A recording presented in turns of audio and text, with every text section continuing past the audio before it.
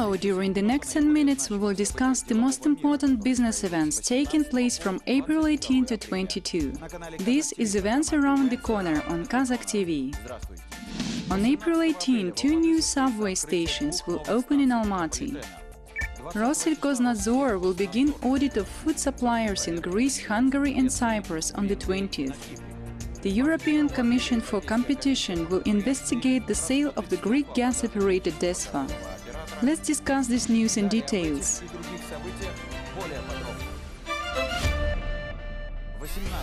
New subway stations will open in Almaty on April 18, as stated by Deputy Akim of the city Yuri Ilyin at a conference for regulation and management of public transport. The 3-year-old Almaty subway will commission 2 stations named Moscow and Sayran. Currently, the length of the subway is more than 8.5 kilometers. When the stations are opened, it will become almost 3 kilometers longer.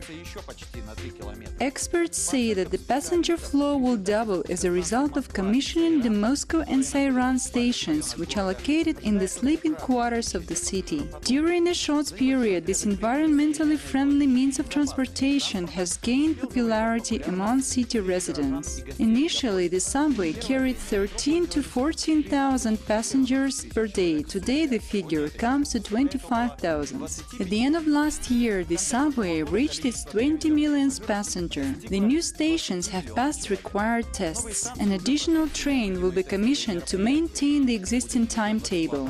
The Deputy Akim of Almaty said that in the future the subway is supposed to become the foundation for the transport infrastructure and will influence other types of public transport and their traffic patterns. It is planned to commission another 2 lines to connect the northern and southern parts of the city. Let me remind you that the other 2 stations are expected to open in 2018. Experts say that the Almaty subway is the most up-to-date one in the CIS countries in terms of technical condition.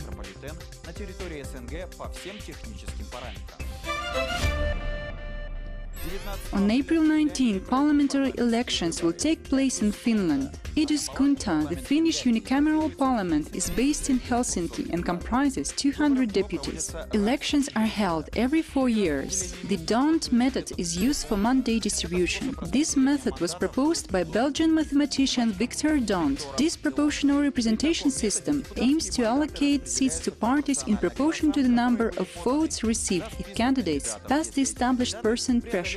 Therefore, representation in the parliament depends on the popularity of political parties among voters. In addition, the method gives minorities a chance to be represented in the supreme state body. The Finnish parliament elects the government, that is, the Council of State, which comprises the Prime Minister and 17 ministers. The parliament also takes decisions on the state budget and signs international treaties. Deputies are entitled to submit draft laws for consideration as individuals or on behalf of a party. According to polls, today there is no unconditional leader in Finland among political parties. However, the question of keeping the existing coalition government led by Alexander Stubb remains open. Finnish political scientists believe that the centrist party has good chances of winning in the elections. The Finns party, led by Timo Soini, known for their Euroscepticism, has recently lost its positions and will probably get not more than 13 to 14% of the votes. Most likely, the coming elections will change the coalition's configuration, but will hardly lead to serious political changes in the country. However, the country's position on the NATO membership may change. Finnish President Sauli Niinistö was quoted as saying in an interview to the Swedish newspaper Dagens Nyheter. Niinistö noted that 2/3 of parliamentarians have to vote for joining the NATO in order for the application to be submitted. At the same time, mere 26% of Finns support accession to NATO versus 43% who oppose it. On Monday, April 20, Rosselkhoznadzor, the Russian agricultural watchdog, will start the audit of food product suppliers in Greece, Hungary and Cyprus. According to Rosselkhoznadzor representatives, the goal is to ensure immediate exports from these countries to Russia after the sanctions are lifted. We will carry out the inspection of food suppliers in the 3 countries which are interested in exporting food to Russia from April 20 to April 30. We are in touch research with veterinary authorities in these countries to ensure safety of the products coming to our market. Head of Rosselkhoznadzor's press service Alexei Alexeyenko said, around 20 agricultural producers will be under inspection in each country. The Commission will start working in Greece and continue the inspection in neighboring Cyprus. Hungary will be inspected simultaneously or after the audit is over in the first two countries. Germany, France, Poland and other European countries have expressed their willingness to undergo the audit by Rosselkhoznadzor as well. However, no specific agreements have been reached with these countries. Let me remind you that the Russian embargo will remain active until August 8 this year. Under the sanctions, the Russian government banned key food imports from the European Union, Canada, USA, Norway and Australia. On April 21, Google will change its search algorithms, placing an emphasis on mobile friendliness of websites as the key criteria for search rankings. The new algorithm will affect search engines in all languages worldwide. It will be fully introduced within a week.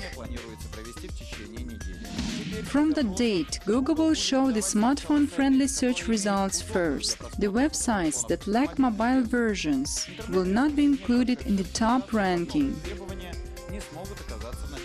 Western media have questioned the innovation as mobile get-done, as it is expected to significantly change the search results.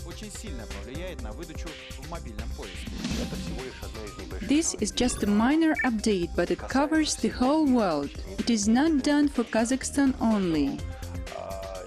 Therefore, taking account of Kazakhstan's internet penetration, which is definitely lagging behind large countries with developed internet technology,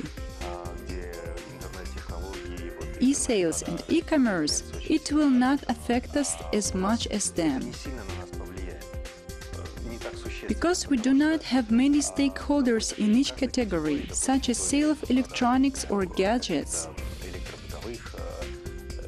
all the major players are listed on the first search page. It will be the question who is listed above who in the ranking. This will be important. As to the other categories which make up the majority, there is not huge competition going on there, so there will be no bad impact for the local owners of internet resources.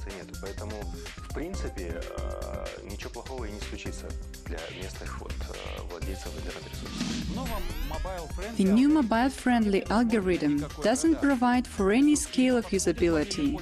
A website is either mobile-friendly or not. Mobile friendliness will be defined by many factors related to the usability of a website. Google expects the innovation to significantly influence the mobile search worldwide and help users get high-quality search results. The company recommends webmasters to pass a mobile friendliness test and also study which websites Google accepts as mobile-friendly. The research shows that around 60% of all search queries originate from mobile devices, so this update by Google looks very logical.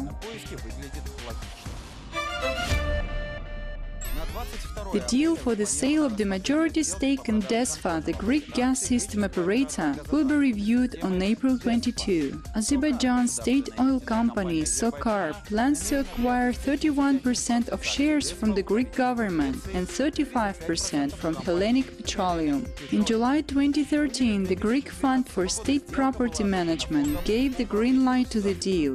In December the same year, SOCAR signed an agreement on sale with the fund and Hellenic Petroleum. Earlier, the deadline for the review was March 23, but the European Commission for Competition doubted the legality of the deal and suspended the procedure. Analysts believe this is due to the European officials fearing a possible decline in competition in the Greek gas industry. The acquisition of DESFA would help Azerbaijan create a gas center in Greece. This is important for the implementation of the TANAP gas pipeline project that competes against Gazprom's South Stream. SOCAR is the only producer of oil products in Azerbaijan. The company owns 2 refineries as well as networks of gas stations in Azerbaijan, Georgia, Romania and Switzerland. SOCAR is the co-owner of Petkim, the Turkish largest petrochemical complex. This has been our perspective on the coming few days. You've watched Events Around the Corner. See you next time on Kazakh TV.